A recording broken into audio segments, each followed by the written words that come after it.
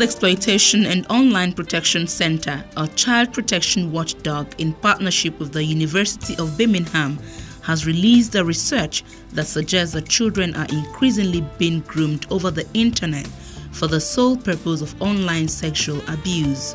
The internet is good, it's not bad at all. The internet is open.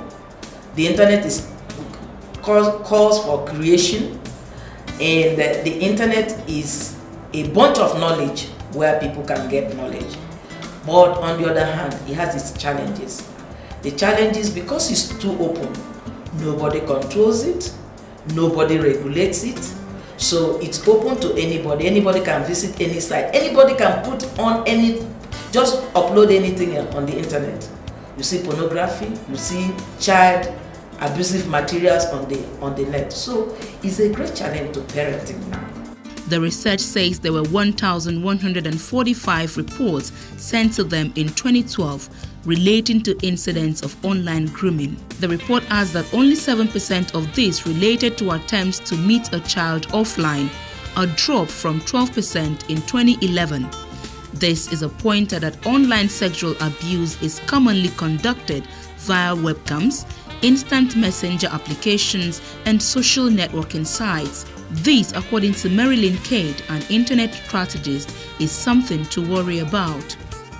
We have a world where our youth are used to being online all the time, and we have to teach them the same kind of what I'm going to call digital hygiene that we as parents teach our children when we allow them to cross the street. We have to teach them what's risky. We have to teach them to be self-responsible. And when we do that, and we teach our children to be discriminating, don't talk to strangers, whether they're online or offline. The president of the Nigerian Internet Registration Association, NIRA, lends her voice, stressing the need for a legislation that protects the Nigerian child on the cyberspace. If you don't have control over what your child sees or where your child visits in terms of sites, then you have problem in your mind. No, you don't. We have had parents, children go off control because they watched some videos online. They have video games that change their way of thinking, even their attitude to their parents. So it's a great challenge. What is your organization doing to ensure that the Nigerian child is protected online, just as we have legislations that cater for children specifically? As of today, we have produced a framework on child online protection. And that framework is available. We have presented it to NTA, we have presented it to NIDA, we have presented it to NCC, we have presented it to National Security Advisor's Office.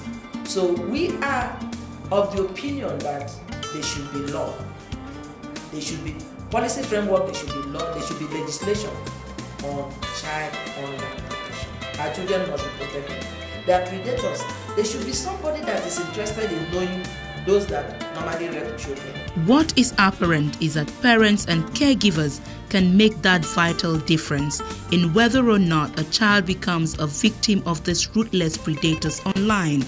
It's high time we began to talk to young people and educate them on staying safe online, just as we do about danger, drugs, and other vices.